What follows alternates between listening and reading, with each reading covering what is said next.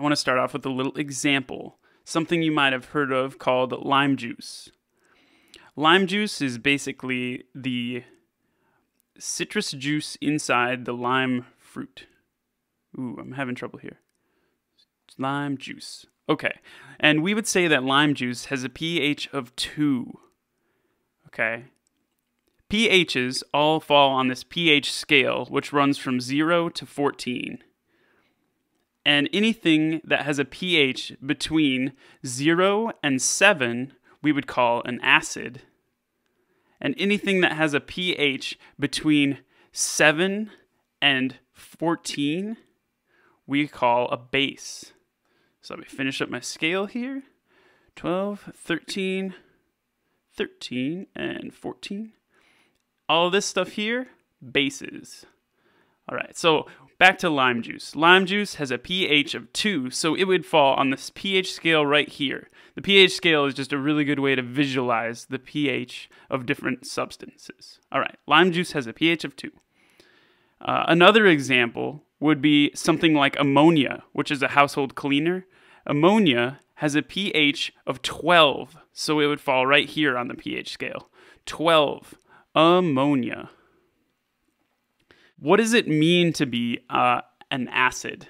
Well, all acids increase the hydrogen ion concentration in a solution. So they're increasing the hydrogen ion concentration in a solution, and bases increase the hydroxide ion concentration in a solution. So that is the difference between acids and bases. They each have a different effect on the concentration of these ions in the solution. A great example of something that has equal parts hydrogen ions and hydroxide ions is water. Water has a pH of 7. Water.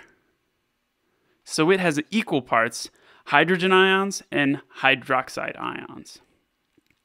The last thing that's very important to remember about the pH scale is that it's logarithmic. And what that means is, if we take another example, like orange juice has a pH of 3. So we put it right here on the pH scale. But lime juice that has a pH of 2 actually has 10 times the concentration of these H+ ions. So even though we're only moving one place on the pH scale, we're actually jumping 10 times as acidic. So something with a pH of 1 is 10 times more acidic than lime juice. And that's how the pH scale works and what pH is. Hope that helped you out.